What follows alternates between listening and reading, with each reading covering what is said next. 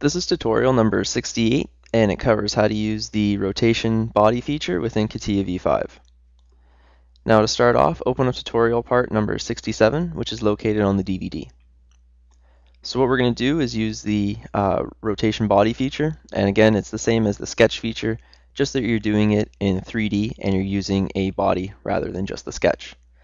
So the rotation body feature can be found if you click Insert, Transformation Feature, Rotation. Now, the rotation, you need to have axes to rotate around. So first, we're going to make a couple sketches. So just click the front face here, click Sketch, and let's just draw a line. Just draw any line, doesn't matter for the angle or anything. Click OK. Now, let's click this face here, and we'll draw a sketch along that face too. And we'll just draw any line just along there. Now what we're going to be doing is we're going to utilize these two different sketches as our axes, and I'm also going to show you how to use a line on the part body itself to rotate about. So let's start. So let's click Insert, Transformation Feature, click Rotation. Now if you've noticed that we've been getting that pop-up coming up, you're also able to use this compass. I'm going to show you how to use it after. So what I'm going to do first is show you all these different kinds of translations and then how to use the compass doing the same types of translations. But for now, just stay focused, and we're only going to be doing each individual one, so a translation, rotation, and whatnot. So first we're going to pick a axis to do it around. So let's click this axis here. And now we're able to change the angle. So if you start increasing it, you're going to see how it's going to rotate about that angle. That axis. So keep going around until you find your angle, click OK, and now it's rotated. Now let's choose this axis here.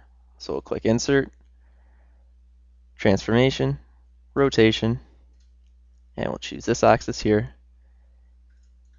and we'll rotate it again, and you can see how it's already rotated there. You're also able to use this here and just rotate it and play around as much as you want with it. Click OK. And we've rotated it about that axis there. Now we're also able just to use a straight line that's on the part. So let's click Insert, Transformation, Rotation, and let's rotate about this line here. And again, you're able to just move it around however you want, just with those arrows or specifically with the angle. So I'm going to make it 90, click OK, and now it's rotated 90. Now again, you're able to go in and change the rotation, even if it was one of the beginning ones. I'll change this to 90, and it's going to affect them all too.